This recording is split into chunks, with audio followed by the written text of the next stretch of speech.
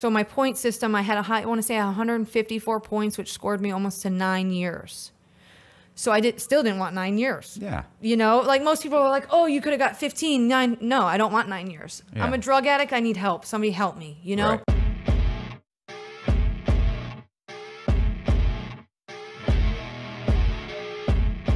Yeah, it was. I mean, honestly, like one car with a light when you would have pulled, just, oh, look, we're pulling over. Like, I'm not getting into a high-speed chase with you. For you. When it's not anything to do with me. Like, Right. It had nothing to do with Tommy. Tommy was just taking me because I was so shook up and so scared. Yeah. And it's crazy because my boyfriend's with me. Instead of saying to him, what do? I called somebody. Obviously, I didn't even trust this motherfucker. No, he's done a lot. Yeah. You know, he can't make a good decision. Obviously, he picks up and calls Tommy and says, come get me. Well, the cops are behind me. Yeah, because if it was up to him, we would have left state right then. Just come get me. All right, bro. I mean, the drugs are just completely fucking got you delusional. Yeah. And of course, I didn't want to go back to the pawn shop and turn myself in.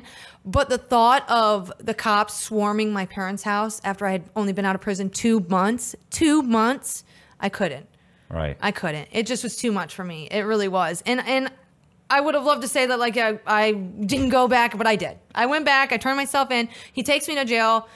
I get arrested. I got another 12 felonies. Just for drugs? Well, one was a violation of probation because I was on probation for the first prison sentence. Right. Then I had dealing in stolen properties and false information to pawnbrokers. But I had so many. So it was like another 10 or 12 felonies I got with a violation. So I'm in jail, and obviously I don't have a bond because I had in Florida, you don't get a bond if you violate felony probation. Right. So I didn't have a bond, so I knew I was going to going away for a while. I'd already been in prison. They came and served me with a paperwork that's for PRR, which in Florida is a prison release reoffender. So it says that the first 3 years you're out of prison. There's certain crimes you cannot commit. In the feds, they call it recency. Okay, yeah. So if within 1 year of getting off, within I think it's 3 years of prison and like 1 year of probation, if you commit another felony, boom, then it's like they give you like another two or three points. So you're doing at least another you may be another 2 years, it may be another 8 years depending on where you fall, but yeah, it's the same thing. They served me with it because I got burglary, and burglary fell under the PRR list, and I had only been out of prison 2 months. And why burglary? Like I thought it was the pawn shops. Yeah, I got burglary charges for being so I left that gritting the stuff out of the garage. So and I never went into a garage, but since I was in the vehicle, it's the same. You might as well be. He went into the garage. I popped. It's like I'm driving the getaway car for a bank robbery. So I did get 3 burglaries plus the dealing in stolen properties, and then that. Well, burglaries fell on the PRR reoffender list. Right. So they came and served me with paperwork saying saying I could 15 years. You know, that they could pursue PRR whatever. So I ended up going to court for a long time. I was in county jail this time for 15 months.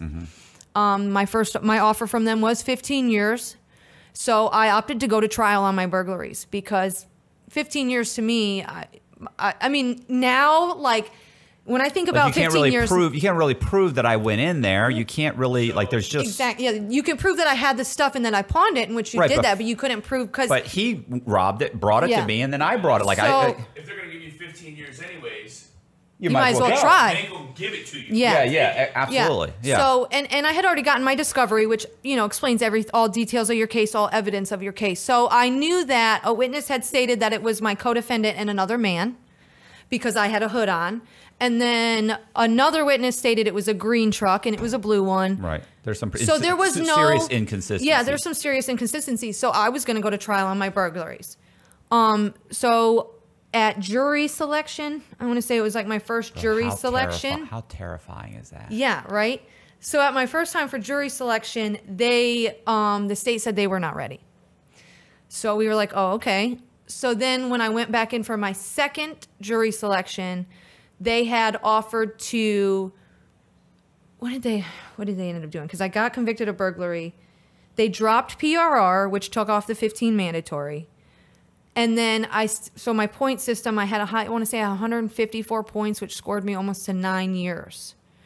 So I still didn't want 9 years. Yeah. You know, like most people are like, oh, you could have got 15, 9. No, I don't want 9 years. Yeah. I'm a drug addict. I need help. Somebody help me, you know? Right. So I didn't want to take the 9 years. And so what I ended up getting was a downward departure. Right. Because one of the witnesses said that the other person stayed in the car so we could prove that I was a minimal participant in the activity.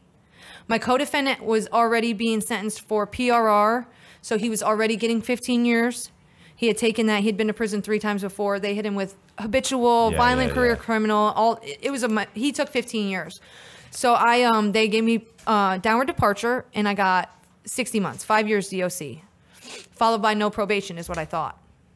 Is what I thought I was taking. Right. So I took 5 years, and I went to prison. I went back to the same prison up in the Panhandle, Gadsden. It had gotten a little worse because, of course, they cut prison. When they budget cut, they cut prisons and stuff first, obviously, always. But again, it was still a private prison, so there was still a lot of good stuff for being there. That's when I did horticulture. And I took it a little bit differently. My brother got married, and my brother is my only sibling. He's been with his wife now for like 16 years.